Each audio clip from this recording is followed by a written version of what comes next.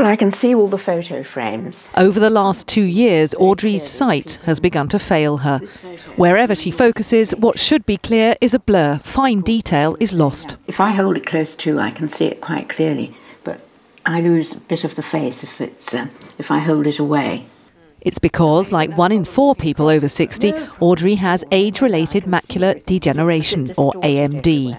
And the clock I can see, but I can't really see what time it says on it. I'm walking along in the street and the people are passing me, but I can't see their faces anymore. You don't realise until you lose it. It's the only thing in life that I would ask for. This is the back of an eye affected by AMD. Now, in a UK first, researchers have used stem cell therapy to try to reverse this kind of damage. Supplies of stem cells are grown in labs from ones that originally came from an embryo created for IVF.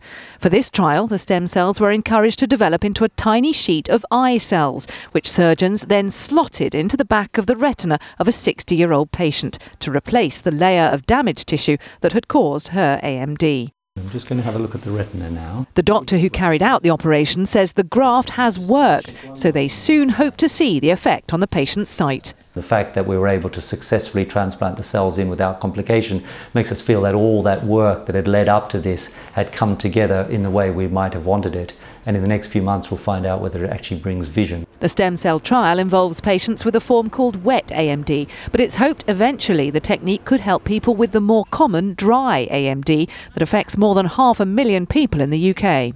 This is an alternative that's actually much more simple than some of the existing procedures that are available, which a lot of times don't work. So I think the potential is phenomenal. Hopefully it does do what we think it's going to do. It would be marvellous if they could stave it off, you know. Audrey is eagerly awaiting the trial results as AMD runs in her family.